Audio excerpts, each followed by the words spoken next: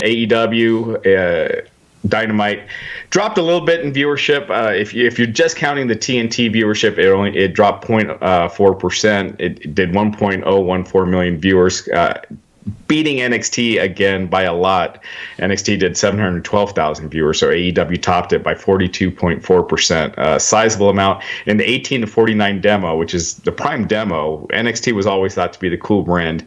With that demo, it topped it by 120%. AEW did a 0.44 rating in that demo compared to 0.20 for NXT. So decisive victory again for AEW. AEW slipping a little bit, but not too much. It looks like this is kind of where its viewership is going to be settling in that 1 million mark, whereas NXT, it has suffered bigger drops, but I think it's probably going to be settling to the 600, 700, 800,000 mark.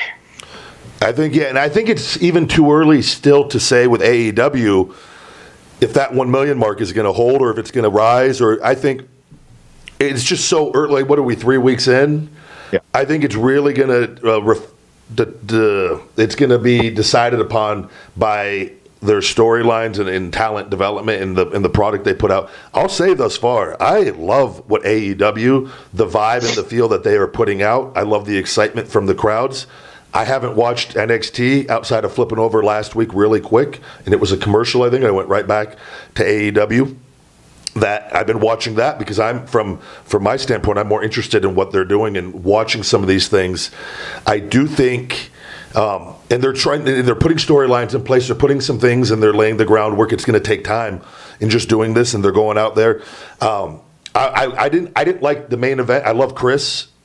I think and this is just me, and I don't know what the ratings were for that main event. I don't know if you have that, but I think, and I don't know what they're going to me. And Darby Allin, I think, is really fucking talented. I think it was such a mismatch appearance-wise. It looked like Jericho was wrestling a little kid to me, and it doesn't. I'm looking at it from a standpoint of how people view wrestling and tuning in. And again, and the match was great. Everything was good as far as, but you could tell watching it to me, and we know it's entertainment. It's not believable because Chris is a big guy for being. He was never one of the big, but he's a thick fucking guy, and he's. To me, it just came off very. I felt like I was watching Jericho play wrestle with a little kid. If that. Yeah. And I've seen Jericho be much more intense and vicious, and Jericho's a tough motherfucker. And I felt like I just didn't get the same. I didn't feel like I was watching a Monday Nitro or WWE Raw big time main event on that, even though Jericho is a big time main event. And that's just my opinion on it. And it could be, maybe other people have a difference, but I'm curious to see. I think you got to build up more. And that wasn't the main event, I'm sorry. It was just, right? Or was it? That was the main event. That was the main event. Sorry, yeah. It just, I don't know. It had a little bit of a weird vibe to me on that end. And that's just me watching it from an outside point of view. Again, super talented. There's weight divisions in UFC and stuff for a reason with that, and I'm always really big on that. And like even a guy like Mysterio, he's a thicker guy though. There's just something about him, energy-wise, that's different. It was too, and maybe that is there with Darby. I just didn't feel it right away on that from my standpoint. It seemed a little weird for a main event to me, but I know that again the roster, they got to do whatever they could do right now and just keep building it and whatnot. And again, you do make stars by putting them in there with guys like Chris. It just looked too. Darby hasn't been built up enough, in my opinion, to have that kind of match with Chris. Psychology-wise, is what I'm getting at. And to your point, that the main event lost 8%. From the segment before. So. I wanted to shut it off myself. I didn't, but I'm going to watch this so I could talk about it. And it's not nothing against the guys. It's just I think Darby hasn't been built up as a credible threat for a world championship match, in my opinion, from a wrestling fake storyline perspective, to suspend your belief for that kind of match with Chris. Because Chris, having his arms tied behind his back and took everything he had to beat Darby Allin, who is, at this point of the game, the equity in him is not anything in pro wrestling, where it will be in time. Yeah. So, and to your point, Matt Morgan, who does our review shows on Wrestling Inc., he loved the show, But he lost his mind with Marko Stunt being in that match and being competitive and just being in that ring with those guys. And it's kind of the same thing, but even more exaggerated. A lot of mixed feelings with Marko Stunt being in there. But I think I had a friend of mine during that match who never watches wrestling. It was changing channel, texted me and said, "It looks like there's a fan wrestling on this show." I just think if you're getting these first-time viewers, a lot of, the hardcore fans, maybe they don't care about the visuals of what it looks like. The problem is the hardcore fans like these guys because they remind them of themselves, and that gives them hope that they can do it. That's not how you create a business. I'm sorry, it's not.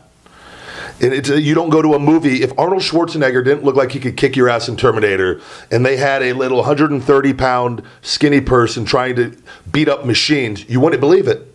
Right. It's insulting to your intelligence. That's the part of pro wrestling that has gone out the window right now. That's why people are tuning out, my opinion.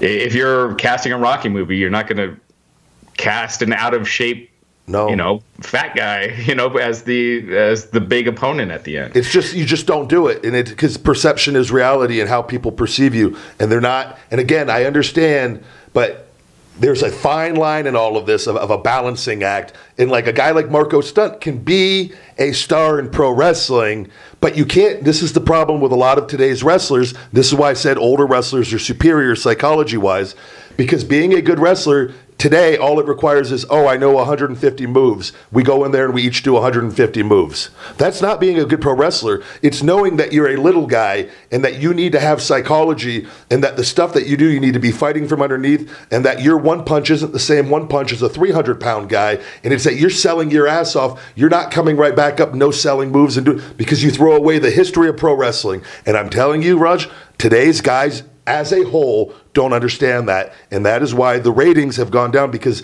psychology was put in place to suspend the audience belief for a reason. We have thrown out the rule book on pro wrestling in a way, and it is hurting the business.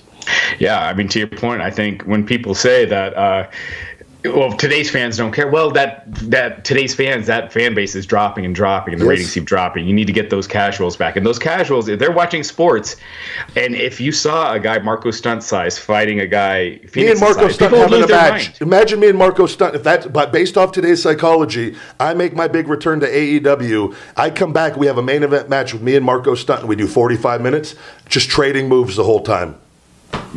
That doesn't work. Yeah, it doesn't because people. It doesn't. It's so there is a fine line and balancing act, and I do believe Cody. I believe, and I think even what I'm watching right now, everything they said, and what I'm seeing, I think they will be smart enough to adjust and evolve this to appease both worlds. I think they're going to be much more open-minded than WWE, even though they just don't have the depth of a WWE yet. But I think if they can just stay afloat here and keep improving this, they're going to stand a good chance to succeed. If little things like that, and that stuff could be fixed, but you got to be very careful, I think, of just plugging spokes into the wheel into this. There is a real thing to superstars and megastars, and it's in psychology and pro wrestling. So to me, it's spitting in the face of everyone who sacrificed their lives for this and held it up for all that time, and then our generation and the fan base has kind of thrown it away in a way. And I get it, it's entertainment, it's fake, you can do whatever you want, but you can't throw away, you can't have Big Show wrestling Marko Stunt for 30 minutes trading moves. It doesn't work. Yeah. So. And and to be fair, it wasn't supposed to be Marko Stunt that spot. It was supposed to be Luchasaurus, but he got a hamstring injury while working out before the match, so it was changed. Hey guys, it's the big guy Ryback, and I just want to say thank you very much for watching. Go ahead and punch that like, smash that subscribe button, and check out my all-natural supplement line. Supplement. Stupid. My all-natural supplement line. Feed Me More Nutrition, available on Amazon and feedmemore.com. And as always, Conversation with the Big Guy Ryback, available on all podcast platforms, iTunes, Google Play, SoundCloud, and wherever podcasts are available. Never forget, Feed me more. Thank you for tuning in to this segment of Ryback's Conversation with the Big Guy. Watch full episodes here on YouTube. Subscribe if you're new. Smash that like button if you had a great time watching.